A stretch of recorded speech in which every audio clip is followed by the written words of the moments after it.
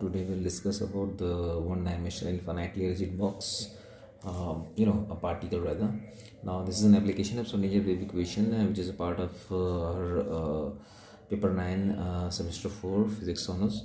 So what we have considered over here is that there is a potential well, and there is an infinite wall at x is equal to 0 and x is equal to L.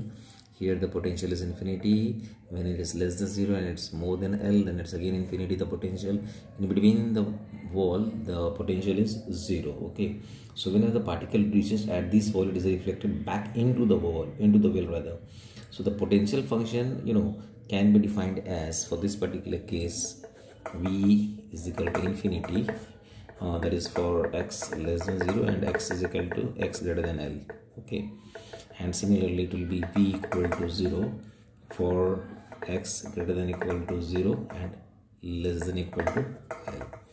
So this is how we can define it. The Schrodinger equation for this particle within the box in the region between this region can be written as d square psi by dx square plus 2m by h cross e psi equal to 0. So rather h cross square. Now what we have taken here is that d square psi by dx square plus alpha square psi equal to 0. This is equation number 1, and here we have assumed alpha is equal to 2m e by h square under root. So this is alpha. The general solution for this particular equation can be written as psi is equal to, we can write it like this, psi is equal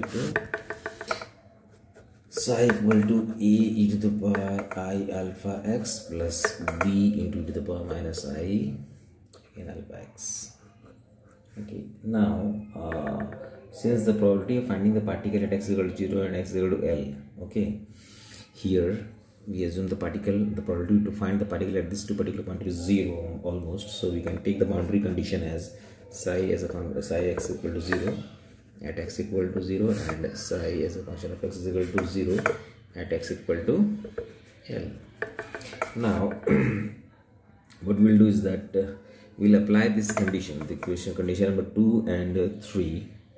We'll take this one as 2, this one as 3 and this one as 4. So we'll apply 3 and 4 to 2, so that we'll get the value of, we'll put this value over here in equation number 2. We'll get a plus b equal to 0. This implies b equal to minus a.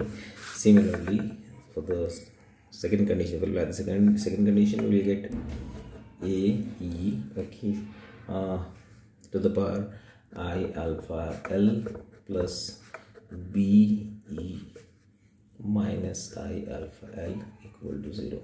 Okay, now we know that b is equal to minus a from the previous one, so you can substitute the value of b over here to get 2ia sine alpha L equal to 0. Here we have converted this exponential form into the trigonometric function. Now since a is not equal to 0, okay, it follows that here a is not equal to 0. This implies sine alpha L equal to 0. Therefore alpha L must be equal to n pi. This is a generalized equation where is an integer. Also we can write psi equal to a e I alpha x plus b e minus I alpha x. Okay, again putting the value of b over there, we'll write a in the place of b. Since b is equal to minus a, we'll write b a e to the power I alpha x, okay, minus e to the power minus I alpha x.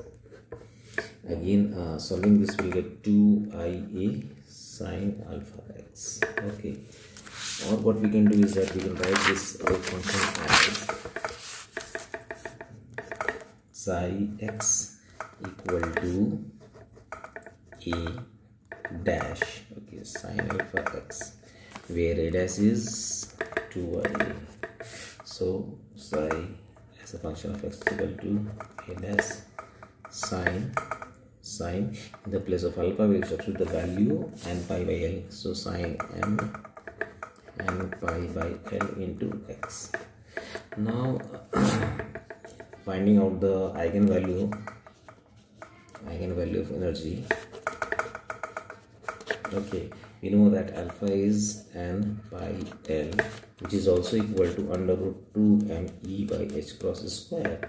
So solving this will get e n, okay, rather e en is equal to n square h square by 8 m l square. Okay, so this is what you'll get from here. Okay, now here the value of n could be 1, 2, 3, it's an integer.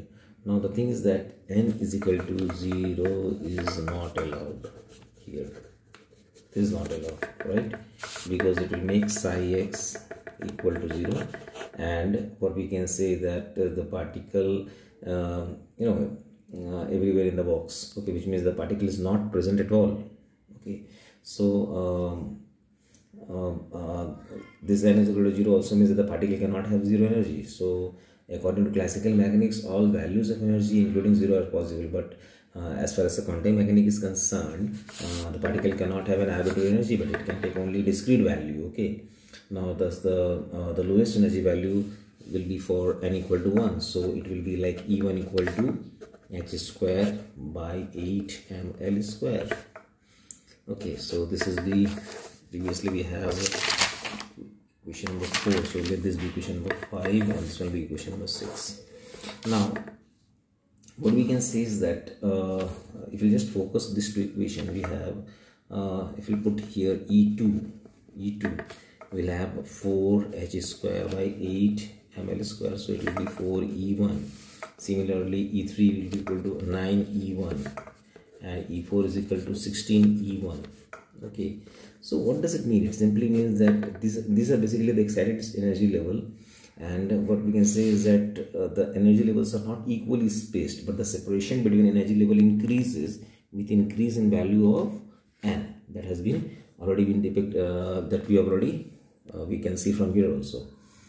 Now as far as eigenfunction is concerned, we'll talk about wave function. Okay, now the constant a prime here, what we taken a prime, an equation number, say whatever may be can be found from the condition of normalization. Okay, now the probability of finding the particle within the region x equal to 0 and less than L. Okay, so x greater than 0 and x less than L, the probability of finding between the particle between this limit is 1. So what we can do is that we'll follow the condition of normalization 0 to L. Okay, and then we'll write sine psi nx into psi n asterisk x dx equal to 0, rather in fact 1, so it's a condition of normalization.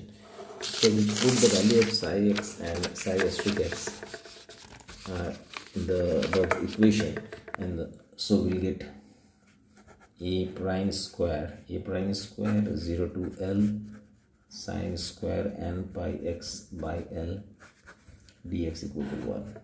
So what we can say from here is that it's like a prime square L by 2 equal to 1. So a prime will be equal to under root 2 by L. Hence the normalized wave function will be psi n x is equal to, this is a normalized wave function, under root 2 by L sine n pi x by L. Okay, so here eigenfunction psi 1, psi 2, psi 3 corresponding to the value n equal to 1, 2, 3. It can be shown in the figure also. What we can do is that we can draw it over here and you can show it that, so between x equal to 0 and x equal to L, we have taken it like x equal to 0 and x equal to L. Now in this particular condition there are two nodes at x, so if we'll take nodes, we'll talk about this one. So there will be two nodes at x equal to 0 and x equal to L for a wave function say psi 1. Similarly, and this is for n equal to 1. Similarly, if we take n equal to 2, so we'll have two, rather 3 antinodes, nodes rather, like this. This is for psi 2 and this is for n equal to 2. So again for n equal to 3 you keep on changing the value and you get something like this. So this is psi 3. Okay, and here it's x equal to 0 and x equal to L, obviously. Now if we'll talk about the plugin, we'll talk about slightly about the probability density related to the same topic, probability density. We can write px dx equal to psi n square dx. Substituting this value over here, we can write 2 by L sine square n pi x by L dx. So probability density can be written as like this. Okay, px equal, so this will be the probability density, px equal to 2 by L sine square n pi x by L. So it will be maximum, this px will be maximum when n pi x, this n pi x by L must be equal to, must be the multiple of pi by 2 or 3 pi by 2 or 5 pi by 2. Okay, so for n equal to 1, that is a lower energy state. Okay, for lower energy state, if you substitute the value over there, solving this one, you get the value of x.